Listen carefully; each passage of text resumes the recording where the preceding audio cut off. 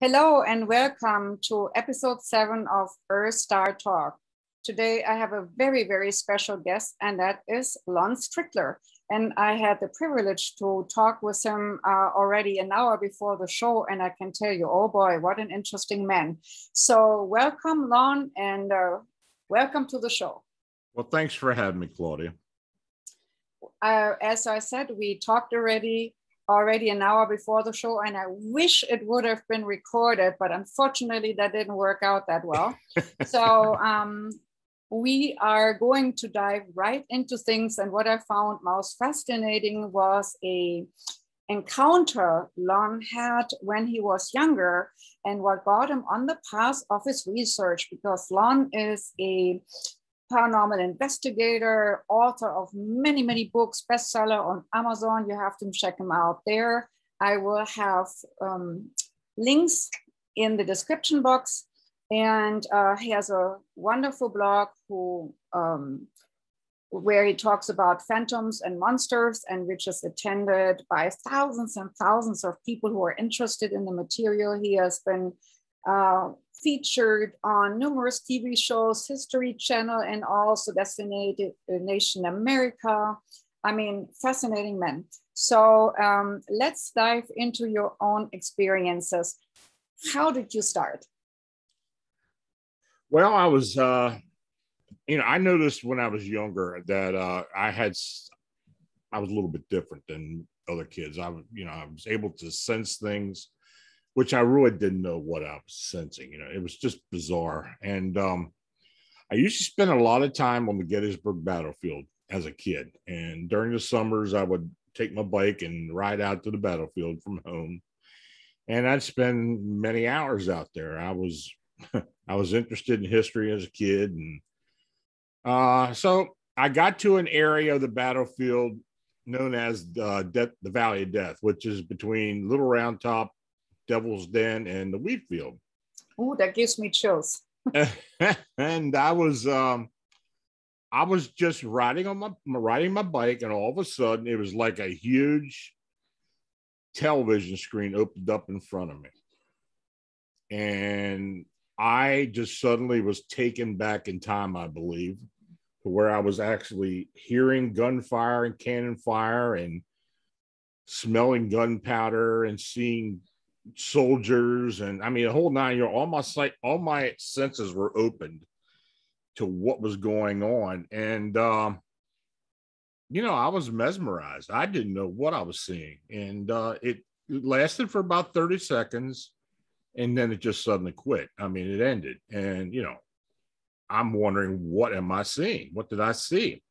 Well, that was actually the first time I really realized that, I've got probably some ability. I mean, I'm 9 years old. This is back in 1967. And, you're a kid. You weren't raised in a haunted house. Your parents don't know any of this. I never really talked to them about it at all. I don't know if they knew I had abilities or something was different. They never mentioned it. So, they were very faith-based folks, and so we just never talked about it. So I was kind of left on my own volition at that point. Well, I know how that goes, but I want to hook back into this television screen-like experience. First of all, do you think that you were tuning into another person's body and time and space, and might have looked through some of these people's eyes? Or do you think you were just a spectator out of time and space, having opened a window and were allowed to view it like a remote viewing, but not looking through somebody else's eyes? Yeah, I think that may have been what happened. It was like, I didn't really feel like I was watching it as another person. I felt like it was kind of a panorama of what was going on all around me, and like maybe a doorway had opened up of some type. I wasn't really quite sure, but it was quite vivid. Like I said, I heard everything. I smelled the gunpowder and such. I heard screams, yells. What you would expect in a 19th century battle scene. It was just bizarre. But Wow. here I am standing right in the middle of it. So that yeah, would be shocking to me too.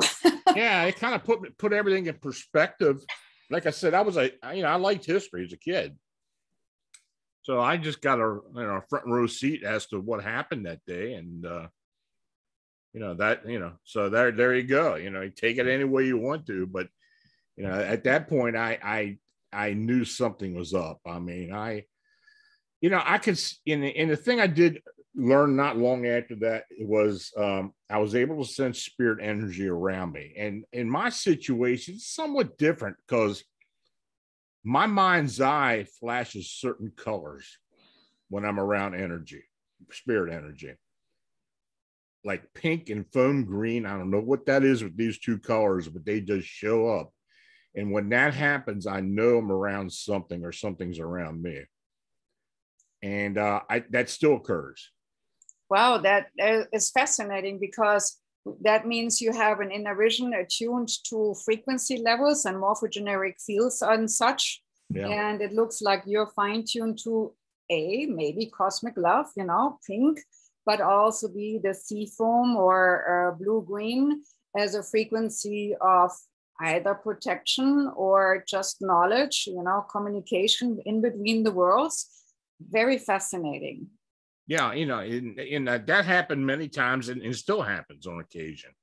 And when I notice that, I know I'm around some type of spirit, some type of energy, and it's just up to me to figure out what's going on.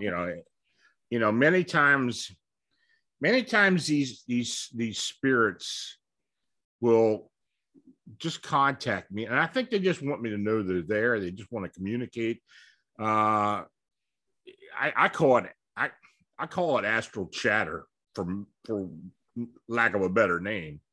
And a lot of times it happens when I'm laying down, getting ready to go to sleep, and it's like a window. I'm looking in a window and I see faces come in, and I hear voices. So, wow, that's exactly how that happens to me too. Sometimes when really? I sleep, I focus on my third eye to zone out. And there they are, like a window opening, and you see extraterrestrials and these and that, and old people, young people, and sometimes even I wonder what it all is. But then I ask consciously, is anybody wanting to talk? And then sometimes we have a conversation. But please forgive me, I want to just hook in quite briefly into a personal experience which I had about time and space being a relative thing. I was having a teacher who wanted to give me a bad grade because I was a female in a former only boys and Catholic schools. We were the boys' schools, or we were the first girls in a class where we're just Catholic boys before. So these teachers were honed in on no women at school.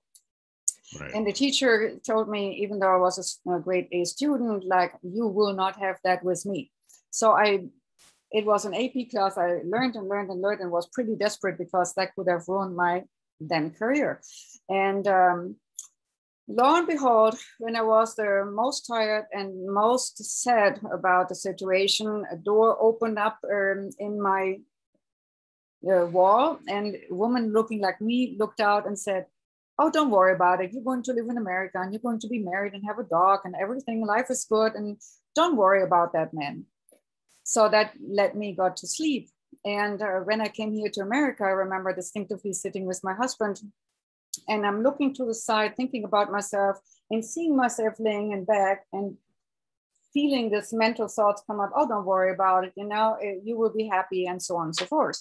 So that was a very distinctive moment. And I do not know what started this loophole in time and space.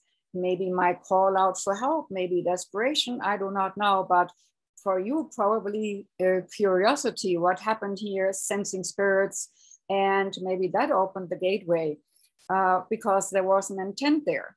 Yeah, for me, it was an intent in the old times to have help, but for you, most likely the intent of experiencing what was there, was happening, what you can perceive with your extrasensory perception. Talking about your extrasensory perception, you had done extensive research on winged creatures and cryptids and all sorts of, as you say, phantoms and monsters. So tell us a little bit about your recent investigations. I was focusing on some of those interviews with you where you talked about the O'Hare Airport. Tell us a little bit about that if you don't get bored by it by now. Okay. This all really started for me back in 2011. There were 3 sightings in South Chicago. And there was a bit of a hoopla about it back then, but that kind of quickly faded out as time went by. So in the spring of 2017, there were reports were starting to come in through MUFON of people seeing these winged beings. And of course, because of MUFON not giving out any type of information, we literally had to track these people down ourselves. So the folks that were living in Chicago who were working with me, they tracked 1 or 2 of them down. And we started getting enough information as to where we started figuring out what was going on. The reports over MUFON were kind of vague. So as we got these reports, we started looking deeper into it, and it got to the point where I put an ad on Google online to if people had reports of these beings, if they'd contact me. And it didn't take long because we started getting contact with people. And, these reports were, some of them were a little hair raising, but overall, I think the people kind of took it very well in stride. I mean, they didn't seem to be too affected by it. Like I had mentioned many times, it was like they were picked to be seeing these type of beings. And for the most part, the sightings and as they're being seen today were like a 5 to 6 foot tall, dark colored, sometimes looking even wet or shiny like being with arms and legs, and a wing structure that was like that of a bat or a gargoyle. Now sometimes the arms were attached to the wings, or the arms, many times they were unattached. They were just out on their own. And many of the sightings involved red eyes as well. Most of the beings were seen with these small narrow heads with these large red eyes, very bright red eyes actually. And they would be fleeting sightings. They would show up all of a sudden, and a matter of seconds, and make themselves known, then suddenly they'd go. I mean, they'd take off somewhere quickly, and they wouldn't, the witness wouldn't know where it went to. And it just left them no time to grab a camera and to take a photograph. You got over the shock. By that time, it was gone. So we were getting a lot of these. I mean, it was like I was getting 2 to 3 a week for a long time. Wow. And, I wasn't the only one getting them. My colleagues were getting them as well. So, we got deeper and deeper into it. And as time has gone by, many of the sightings started branching out from the city. But in particular, around October 2019, we started getting sightings in or around O'Hare International. And we were baffled, actually. We still are in a way. We didn't know why these sightings were concentrated around the airport. O'Hare has had a history of a lot of UFO activity, a lot of strange paranormal activity. Occasionally you would hear something where somebody had seen something at some point. But the fact that these winged beings were showing up there, and later on in particular around a particular cemetery, Rest Haven Cemetery, that was actually there when the airport was built, and for whatever reason it was allowed to stay there. And I've always thought that was somewhat odd. I didn't know what the situation was, why the cemetery was in the middle of an airport. Makes you wonder what was buried there, especially when there is so much sightings around that cemetery. because Yeah, it's sometimes bizarre. higher vibrational beings use it like an anchor. You know, if something is there, could be also maybe ley lines that have created a portal, you know, cross over ley lines, often do that as a gate or rift in time and space. Well, many of us felt that this cemetery was a key to what was going on. Now, you know, until recently, we had a sighting back in July 22nd that was seen by a lot of witnesses, and there's been a lot of press about it as well. And when I got to, you know, I started looking at the location of this sighting compared to others. We've had about 6 sightings that have been within 100 yards of that cemetery. Now, you know, as big as O'Hare is, you start to wonder, well, something's going on here. And I am positive from just the work we've done that there are a series of ley lines that actually intersect at that cemetery. So, of course, if they're ley lines, they're moving out past the airport into the city. So I believe there's definite connection there. Has anybody ever taken the opportunity, maybe on one of those ley lines, to put a station camera and just let it roll and see in every single snap what might show up? Well, we're in the process of trying to get that done. Unfortunately, since the powers that be at O'Hare are in charge of being, you know, the cemetery, though people can visit the cemetery. As far as putting equipment out there, I don't know if we're going to be allowed to do that. You know, this whole sighting scenario over the past couple of years has just really ruffled some feathers at the at the airport. And they've been the management of the airport plus some of the carrier supervisors have made it quite clear that, you know, they don't want reports going out, and they've been pretty tough about it. I mean, they've been threatening termination. Wow. Of employees. So, but despite that, we still have been getting reports, and you know, I think these people are feel that it's important that it gets out, and they've come forth. Of course, we're confidential. You know, we do not put this stuff out to the public.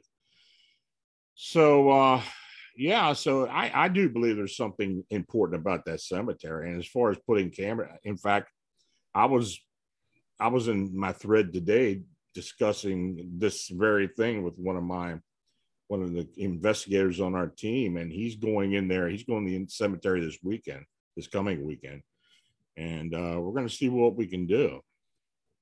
Yeah, I mean, even if he is allowed to just have a little body camera just at the cemetery and just let it roll and just tune in, maybe with the intent of somebody showing up, if they have a message or something, maybe that helps. Very fascinating. So it's more above the cemetery and some areas around it than further out in the city. Is that the hotspot then?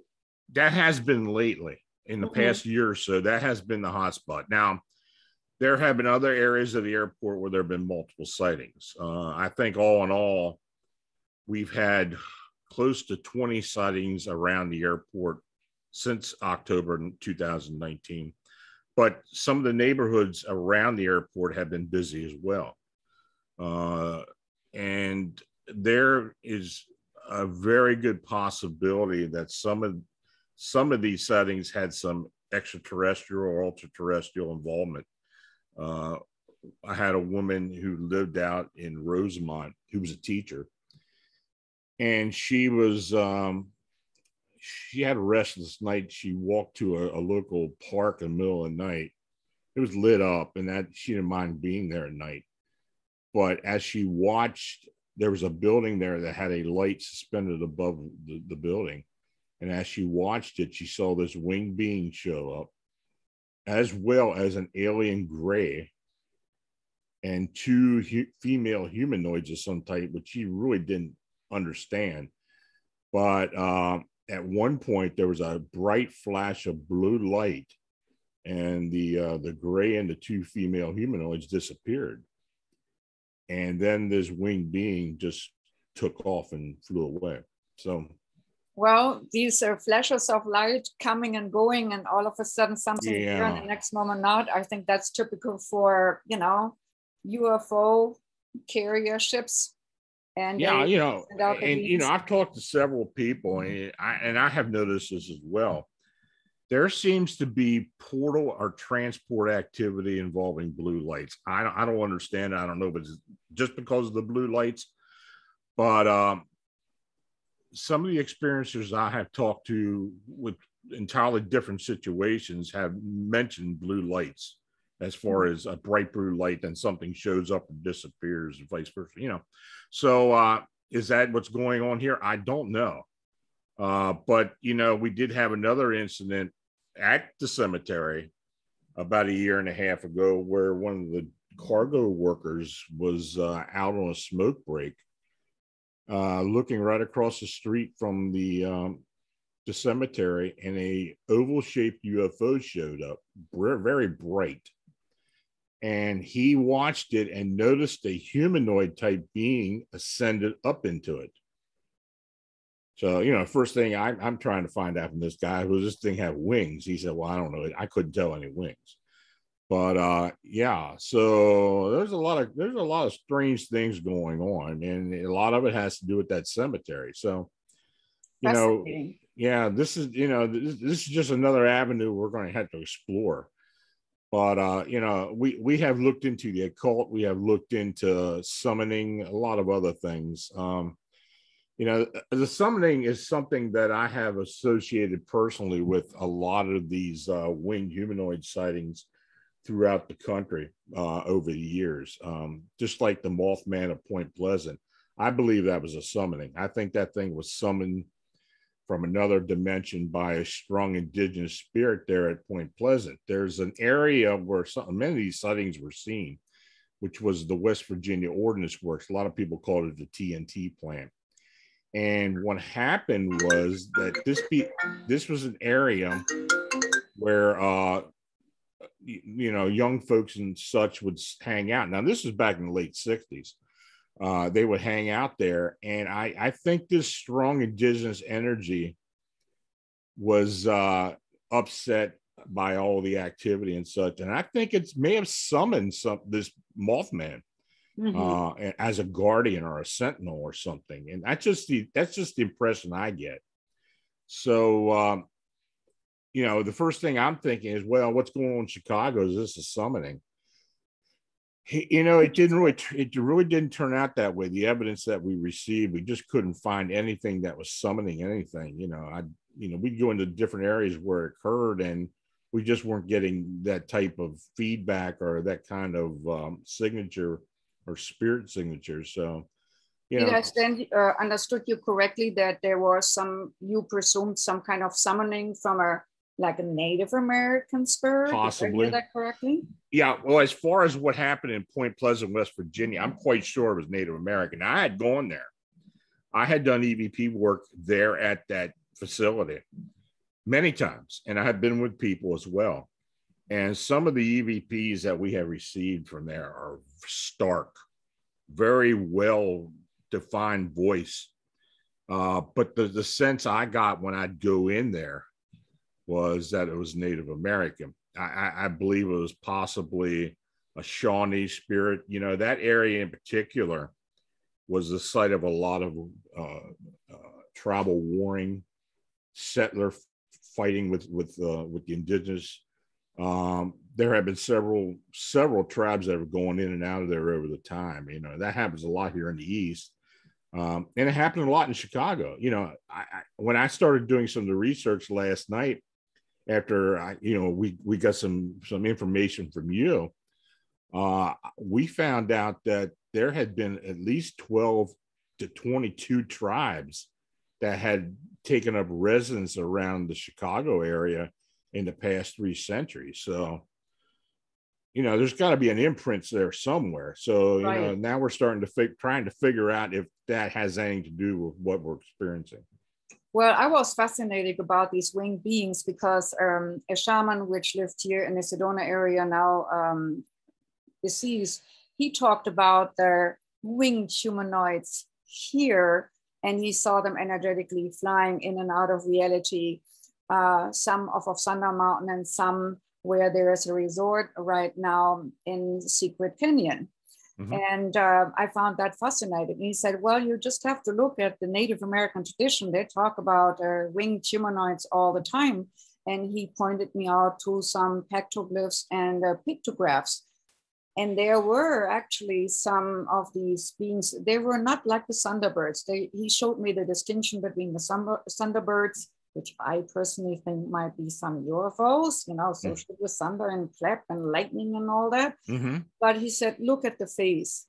And that's what you mentioned earlier, that there was a face smaller, but with glowing red eyes. And in these depictions, there were, you just have to look, one just has to look at the internet and look at winged beings, Native American or pictographs or petroglyphs. You can see tons of those, mm-hmm. and all shapes of kind of wing depictions, some with feathers, some streamlined, some bigger, some smaller, some with very long heads, and definitely not humanoid. And one of them I find fascinating because you said they were pretty tall, right? Mm-hmm. And one of them, the deers are not very small. So when Native Americans hunt a deer, they depicted a deer. And then here next to it was a human hunter. And then there was this tall being. And I thought, wow, that's really interesting. So it really confirms what you were describing about how tall these things are. Mm-hmm. Yeah, it's, from the very beginning, we've literally been grasping at straws and trying to figure out what all this is. Now, my colleague and I, who's a friend of yours as well, we've been looking into this metaphysically more so now than before as to what this very well may be. And I do believe that there's an ultra-terrestrial type situation with this. That's where we're going to concentrate a lot of our investigation from here on out. Maybe get more psychic, more metaphysical evidence as opposed to finding physical evidence, which I just don't think we're going to really be able to find. So that's where we're at right now. Well, maybe one of your viewers could be very courageous, and when they have a sighting, or maybe encourage your viewers to say, if you see one, ask, why do you show yourself to me? Why are you here? What would you like to accomplish? Because as you said, they might have an agenda why they're showing themselves to certain people. And maybe my guiding ones always say, if you do not ask questions, you do not get answers. So right. Ask a lot of questions. And that's what they poke me all the time, to ask questions.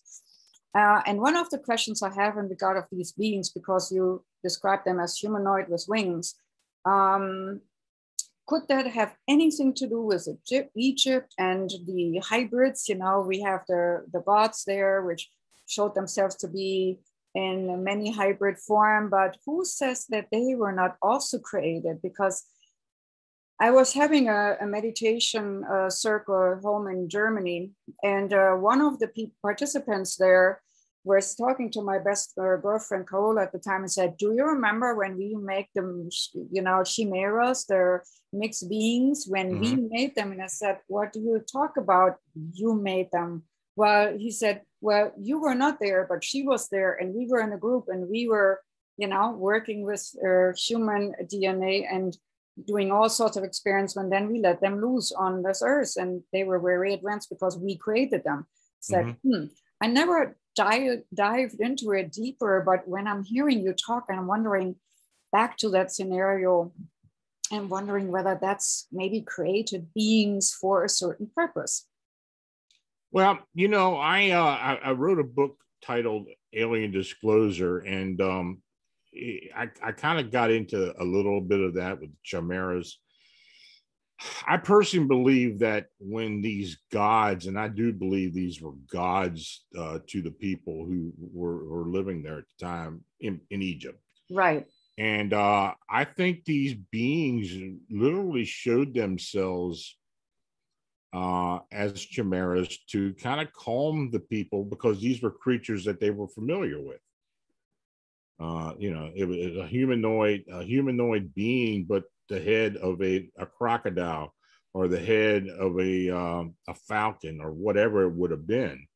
I think that the people that were there could associate with that, as opposed to if they showed the real form to them. Very interesting idea. Yeah, Very that good that just seems to me to be, just maybe off the cuff, but possibly a reason for like a control, or to to have these people believe in them, or to follow them. So, there is so much about Egypt that we just do not know. I mean, even the timeline, the history and such, it's, we just really don't know what had happened. And, I love studying about Egypt, and I'm just fascinated every time I get into something new. But a lot of times when you do discover something and get into some of the history that's available, it kind of mimics a lot of what we're getting now, which just like these winged beings, or even if you talk about the Mesopotamia and the Anunnaki, right, and that, and there is some type of connection there somehow. Right. So They also portray in some hieroglyph art this winged beings too. I think they have a lot of those winged beings as well, wondering whether that has something to do with that. Very well may. It very well may. I mean, this is all an enigma at this point. And, are these beings showing themselves as an original form? Are they showing themselves as something from a previous time? I don't know. Hopefully we can start communicating with these beings to a degree where we start getting answers, and that's something we're working on. We're very seriously working on that now. We've kind of gotten out of the box and kind of gotten into a new way of looking at this phenomenon, and it's gotten to that point where we almost have to do that. And what I love about your work is that you're so encouraging to people. Like, you remember when you were alone and you had nobody to talk to. And I had a client who just had her 60th birthday and was several times a doctor and never, ever had any chance to talk to everybody in these 60 years about her experience, which is kind of sad. And you give a safe haven for people who want to contact you and to talk about their experience and catalog them, and you're not doing further research on them. And it was really validating for such people and such witnesses. And I thank you for it in the name of everybody who had experiences ever, and you're going to work with also in the future, because I think you're really the go-to person, and you encourage people. That is absolutely great and so necessary.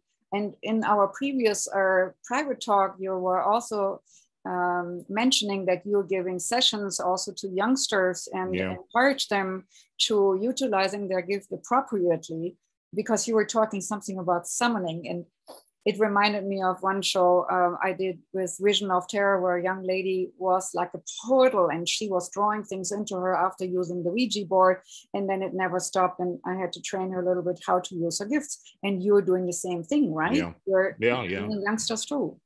Well, a lot of times when I get a client, and many times it's family, and another thing, a lot of times they're twin sisters or twin brothers. It's a strange variable, but most of the times they have kids, and they possess what I believe are beacons. They can actually draw in energy, and these kids are experiencing the same thing.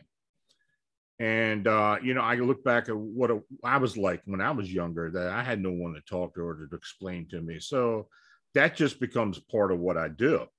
I'm working with the parents and others, but when I do that, I feel I need to also work with the children, because they're a part of this thing as well. So I have taken a lot of time working with young kids. Wonderful. So let's come back to some of the other creatures you were having experiences with. And one of the most fascinating part of your storytelling was about one person. I love to, when people talk about their personal experience, because it's so authentic, and you are one of the most authentic people I know. So you were describing some encounter with some Bigfoot. Could you tell us about that again? Yeah, 1981, I was out fishing at a place I used to go fishing all the time. And this was near Sykesville, Maryland.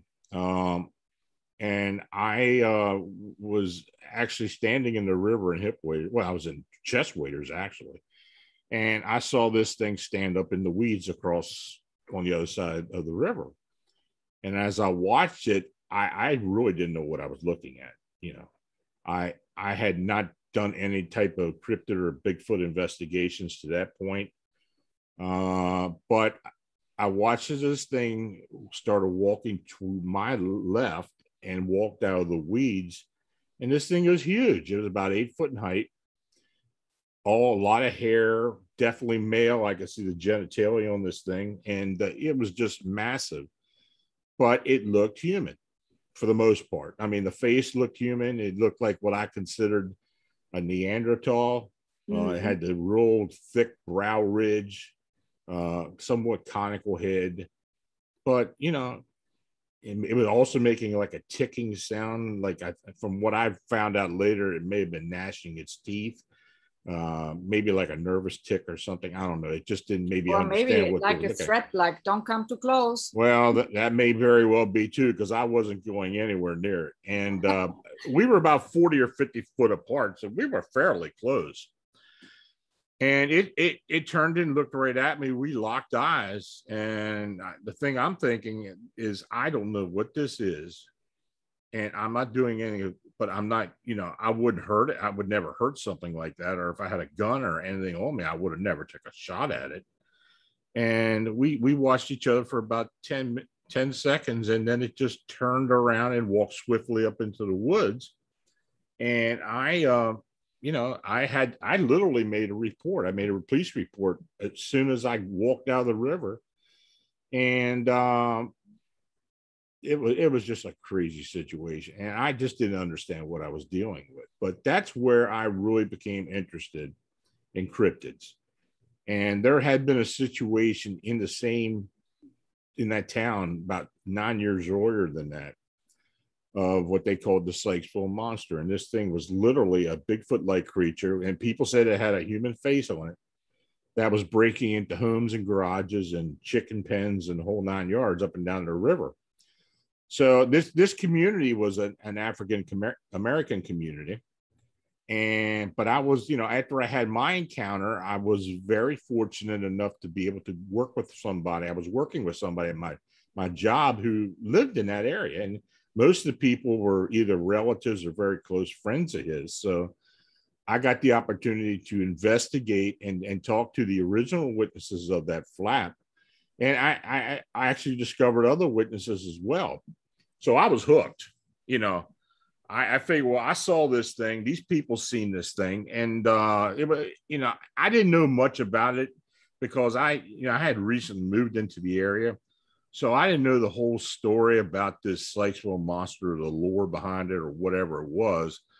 But I quickly became acclimated with what had happened.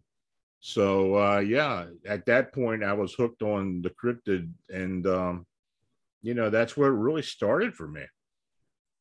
Well, I got interested into Hopi culture for many different reasons. And one of the things I found astounding, that in one of the museums up there in Hopi territory, there was something about Masao, which then I met somebody else who was like an ambassador of the Hopi, and he had a translator. And so she talked about Masao a lot. And what she talked about was not like what you find on the internet or the typical stories about a skeleton man, but they described Masao as like a Bigfoot type scenario.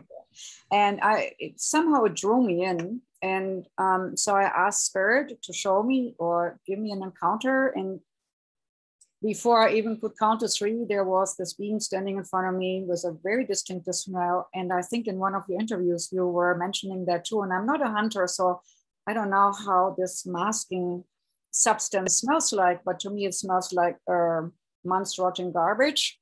Yeah. And the being had a magenta purplish glow to it, energetically. It was very friendly. I felt a connection there. It was benign. It was not negative or whatsoever. And I had two further encounters with that, but it's only inner encounters, not outer encounters like you had one. But then I researched a little bit and I heard that Masao, when he shows up, is more like a warning sign about humans not behaving appropriately. And in one of the interviews, you were also mentioning that these beings going in and out of reality, like the winged people, the masked men, and also Masao, that sometimes they show up and then they disappear. Yeah.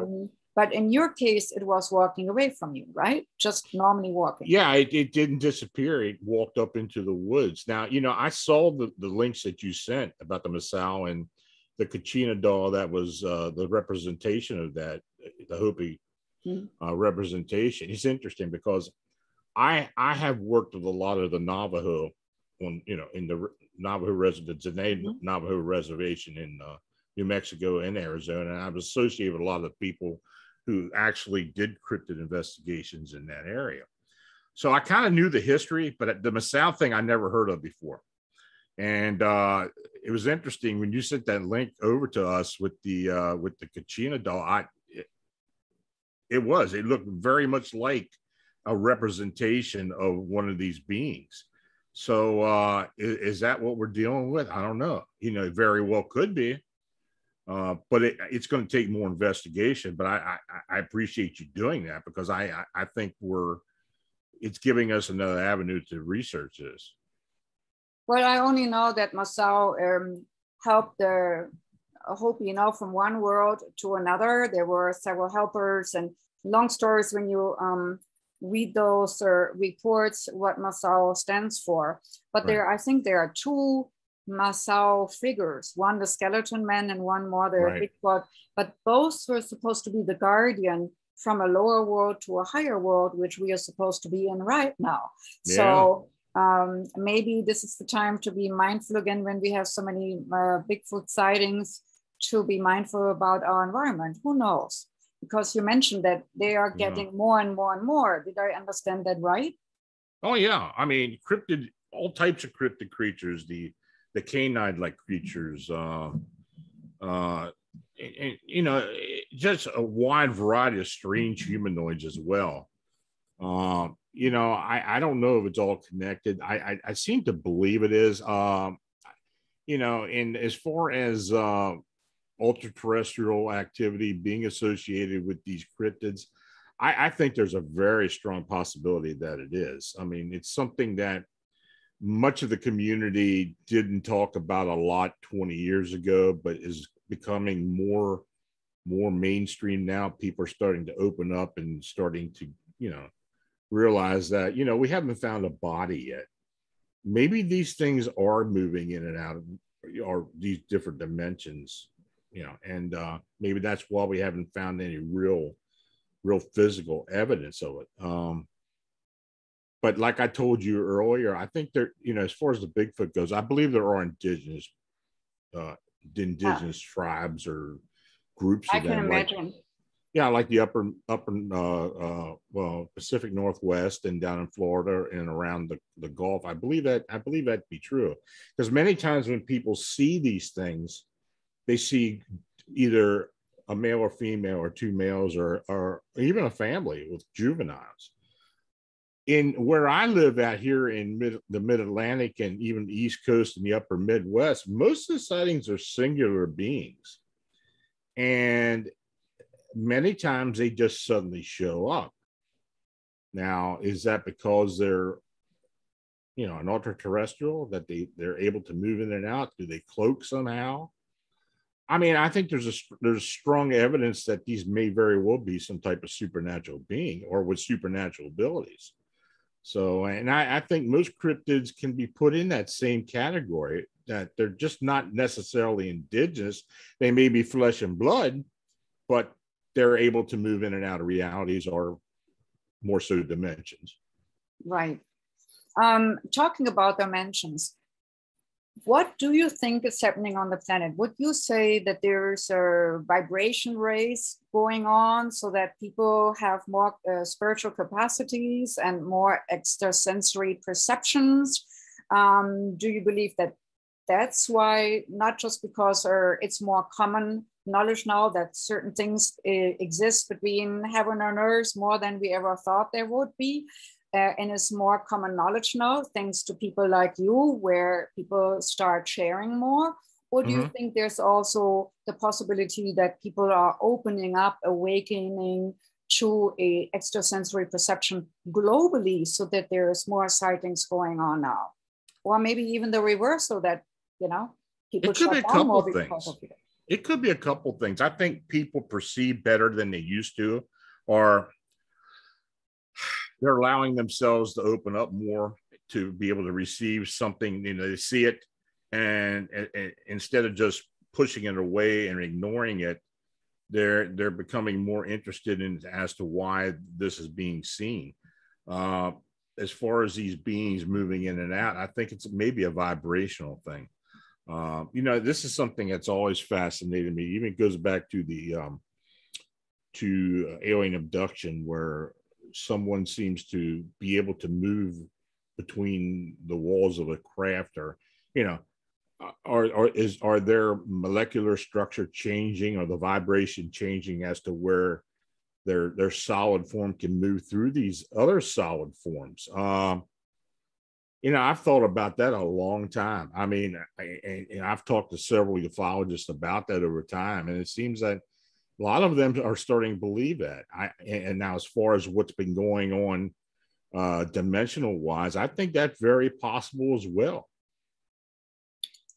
Well, talking about abductions, I believe there are two kinds of abductions. One are abductions where the human body is uplifted into a higher state, somewhere up, maybe in the craft. But then there are also abductions where just the energy body, the spirit body, is taken. For example, the body where we normally do remote viewing in, and I think you're right about that. Energetically, manipulated, and then be brought back and integrated in the physical form. So I find your research absolutely fascinating. One more thing I want to angle back into, and that's about people who have had encounters, what to do with it. You said most people were not afraid. That's great. And especially when we get more encouraged in asking, who are you? What you're doing? Why you're doing it? Why do you show yourself to me? And why? But also some people, of course, naturally are scared. You're mentioning these canine, huge, tall, ginormous beings. And we talked about the maybe association that writers were downloading things from higher perceptions, and therefore some of the sightings were similar to what has been seen on TV, not the other way around. Right. So my question is, you said you were doing something to your own energy field to be strong and not to be scared. Tell us a little bit about that. Well, practical advice. What do you do?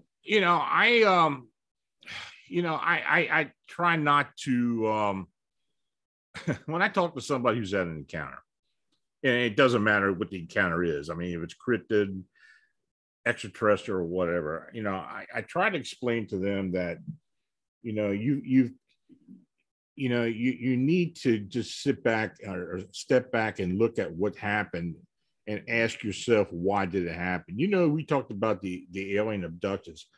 They have evolved over time. I mean, I have found that, first, when you start talking alien abductions, you were talking about people being lifted up in the craft, a physical craft. Right.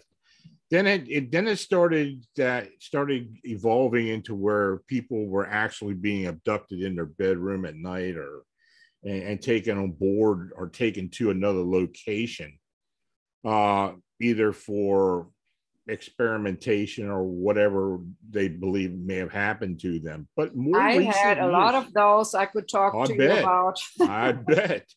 And but more and more it has come, and I have actually seen this because I had a client who was she was very young. She was like 26 or 27, and she was losing pregnancies in the end of her first trimester.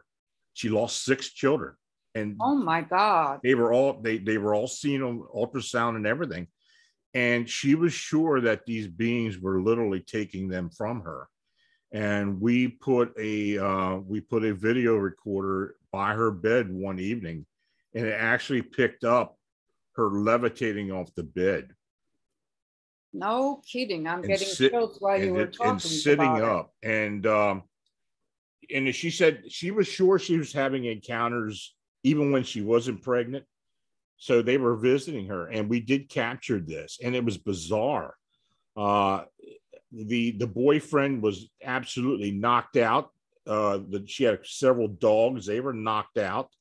So I think more so than not now in recent times, these abductions are done more like a bilocation, like it's the body stays, and then the non-physical part or the soul or life force is taken away, is taken to whatever location they want to go.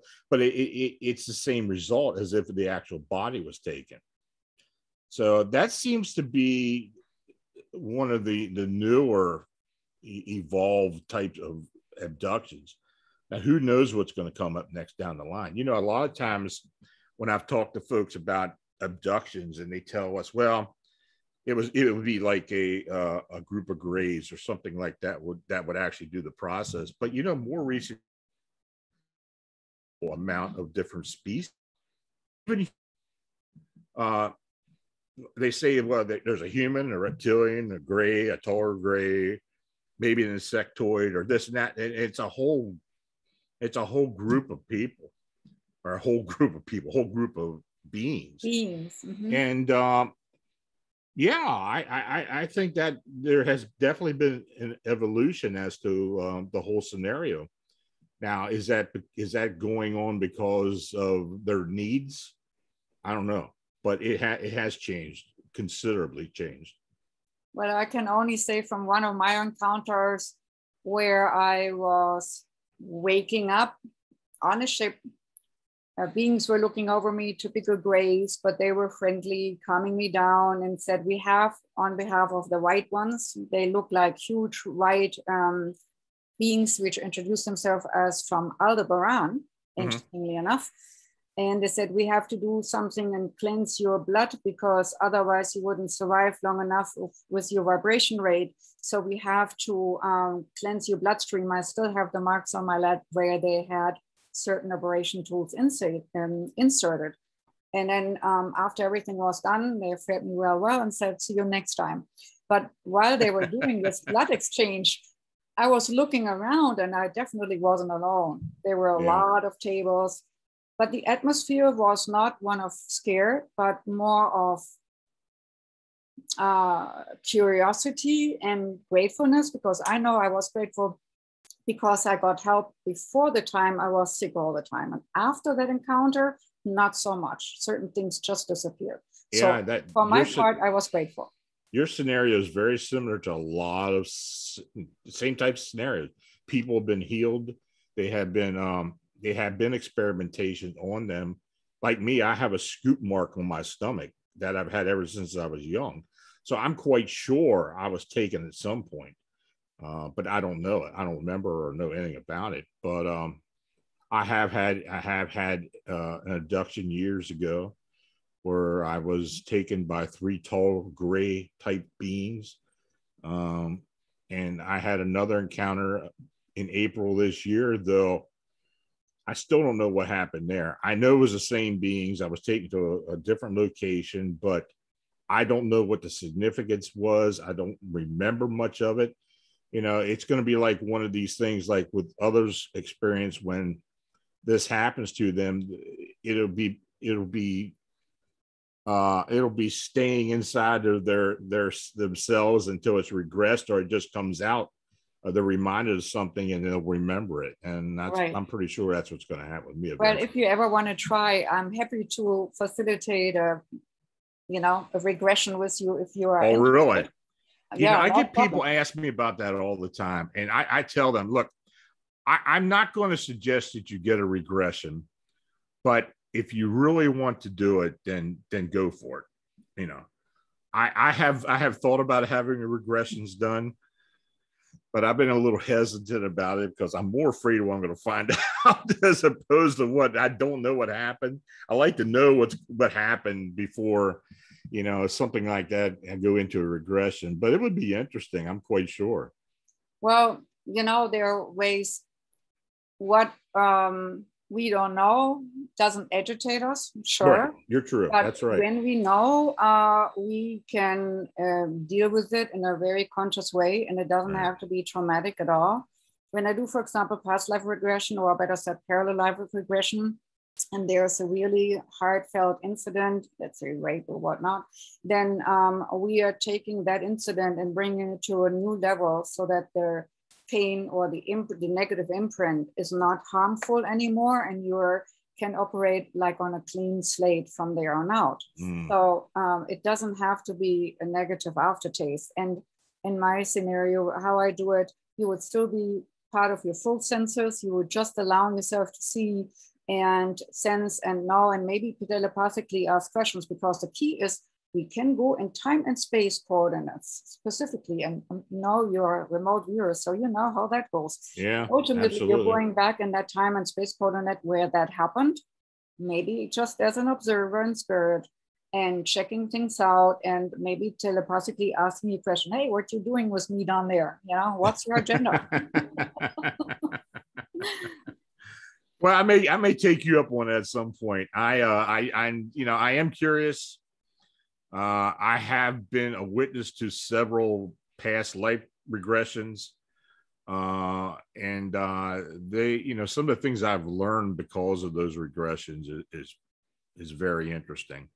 My whole sense of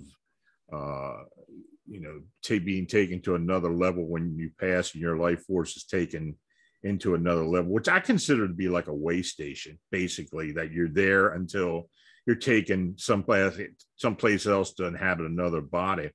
But right.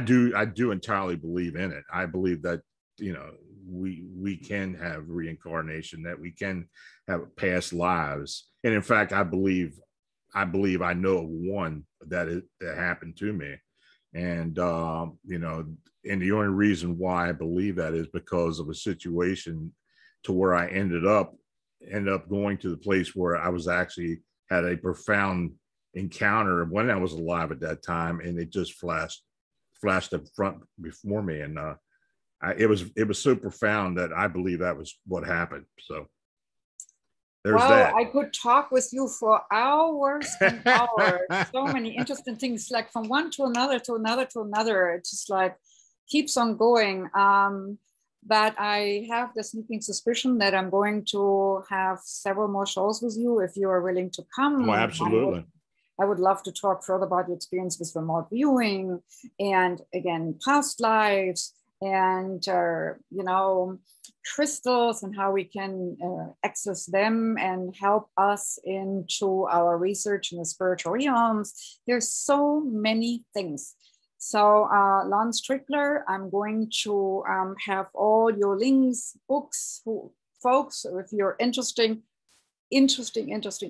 books written, blog, and link to your website in case you want to contact Lon Strickler and divulge some of your own experiences as witness to some monsters or winged men or mothmen or Bigfoot or many other encounters, and heartily encourage you, because you are definitely in the good hands of Lon and his team. So thank you again for coming and sharing your precious time with us today. I'm really, really grateful. Oh, I thank you for having me, Claudia. It was my pleasure. Have a great day. You too. Bye-bye, everyone. Bye.